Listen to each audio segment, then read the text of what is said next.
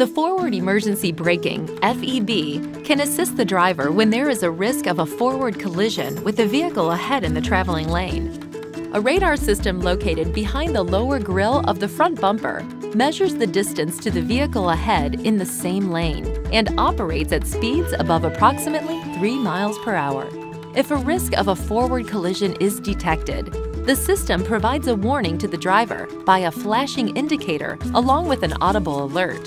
If the driver applies the brakes quickly after the warning and the system detects that there is still the possibility of a forward collision, the system will automatically increase the braking force.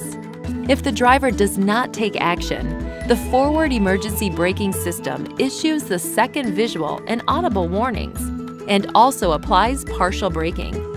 If the risk of a collision becomes imminent, the system applies harder braking automatically.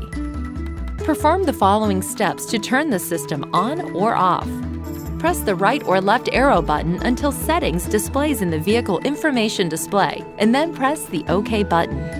Press the up or down arrow button to select Driver Assistance. Now press the OK button. Select the emergency brake and press the OK button. Select System and press the OK button to toggle the system on or off. When the forward emergency braking system is turned off, the warning light illuminates.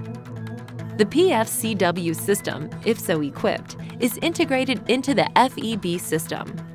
When the PFCW system setting is turned on or off, the FEB system is also turned on or off. The FEB and PFCW systems will be automatically turned on when the engine is restarted. If the radar sensor picks up interference from another radar source, making it impossible to detect a vehicle ahead, the forward emergency braking and predictive forward collision warning systems will automatically turn off and this warning light will illuminate. Please see your owner's manual for important safety information, system limitations, and additional operating information.